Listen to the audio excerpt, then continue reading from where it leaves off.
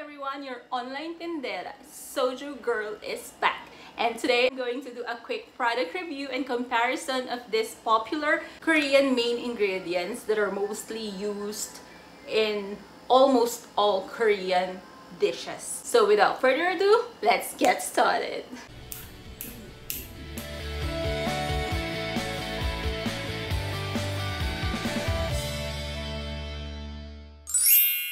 So ayun, I have here Korean pepper flakes. This one is Nongbu brand. And then this one is the popular Sempio brand. Both of these are made up of 100% dried red pepper flakes. Meaning no fillers, no added ingredients, just 100% pepper flakes. Mostly pag bibili kayo ng Korean pepper flakes brand, merong part na open siya so you can see what's inside. This Nongbu brand is more of a flaky. Mas marami siyang flakes compare sa Sempio.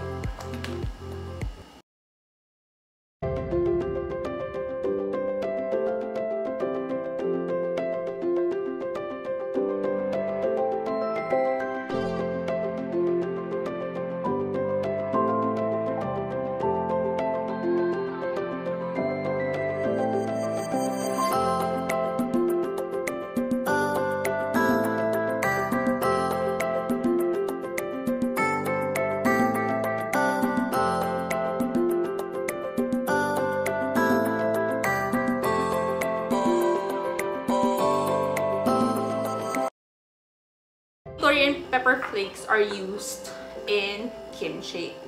Pero there are Korean cuisines or dishes na also needs Korean pepper flakes. Pepper powder talaga yung ginagamit sa mga soups, stews.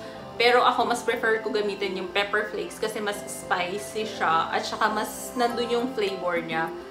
And yun nga lang, hindi siya same with the powder na yung powder na parang nagti-thicken yung sauce if you want something na especially pag stews, medyo thicken yung sauce, pepper powder tayo. Pero kapag yung gusto mo yung spicy, yung may kick na sabaw, as in pepper flakes.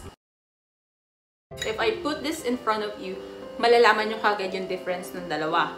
Nongbu pepper powder is more pungent. Like, it has a more pungent scent.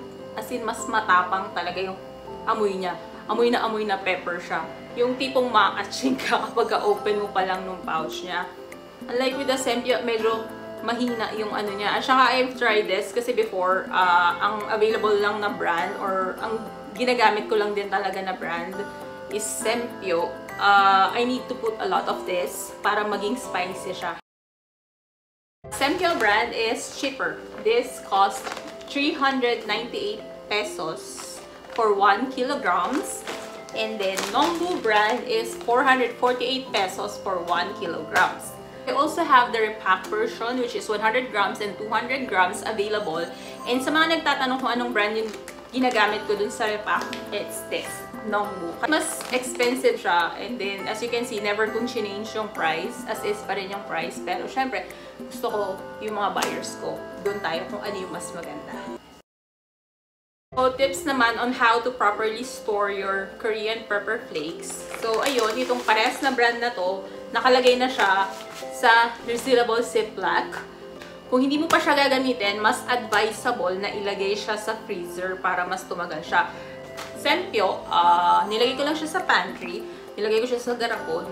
After a few weeks, nangitim siya and then nagkaroon siya ng mga molds. Compared to Nongbu brand, ngayon meron pa rin ako nakalagay siya sa pantry, nakalagay sa garapon, pero same pa rin siya. Basta as is pa rin, wala nagbago sa kulay niya. Unlike this Sempio, nag-dark siya and then nagkaroon ng hamag. Ay pa pala, isa pa. Mostly yung Korean red pepper flakes, ang nakalagay sa kanya is red pepper powder. Pero flakes talaga siya, hindi siya powder.